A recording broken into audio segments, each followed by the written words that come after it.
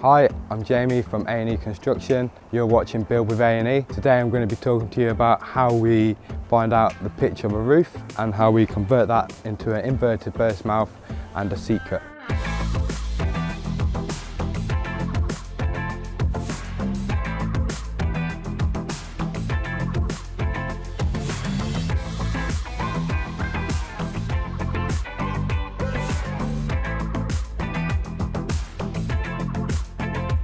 Before I go through the pitch, I'm going to talk to you about this wall plate. Now, on a new build, the wall plate would normally be on the interior part of the brickwork. On the old traditional buildings, it'll be exterior. Now, in this case, they've gone for the centre.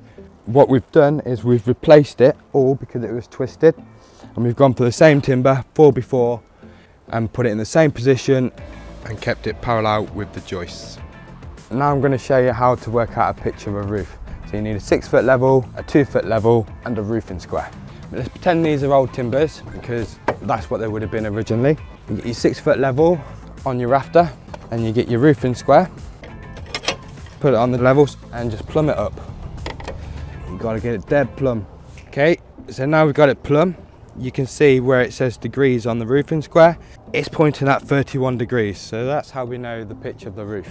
The next step is to convert it onto your wall plate, so your inverted burst mouth and then your normal burst mouth.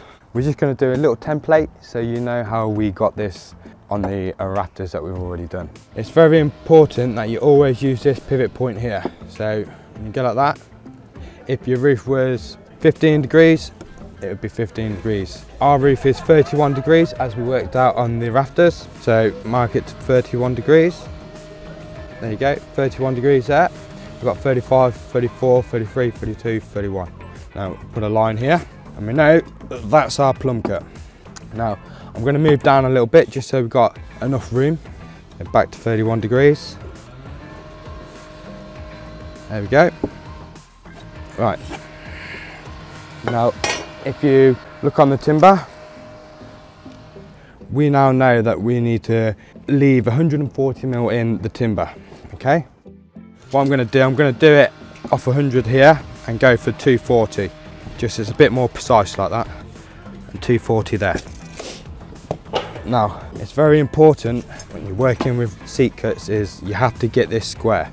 That's why it's good to have a big square so you get all the way across your timber. You see that square, and that's a perfect square there.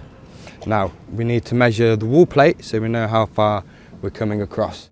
It's 100 mil, so we're going to measure 100 mil. Again, I'm going to work off 100 mil so it's a bit more precise, and then 200 there, so that's 100 mil there.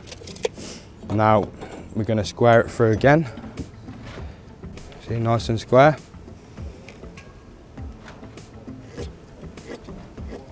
There we go. And that's the point that we're taking out. That is where that wall plate is going to sit. This is just generally squaring it up, making sure you get a nice square cut. So I'm going to cut that out now and we'll offer it in. In most cases, you don't have a cut like this. You have an inverted burst mouth or a seat cut. Now, we've gone for this so we can get a good mechanical fixing all the way around.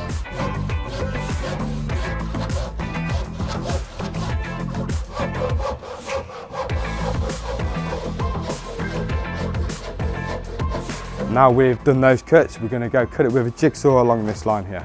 Got the jigsaw ready. Now it's always good to have a nice sharp blade so we give it a nice clean cut. When you're cutting timber this side, it's always good to let the blade do the work, because if you start to push it, you see these blades are very flexible, it will tend to drift off at the bottom. So what I'm going to do, I'm going to curve it so we get a nice smooth action here, because if you go in and turn it, you'll give a lot of tension on this blade.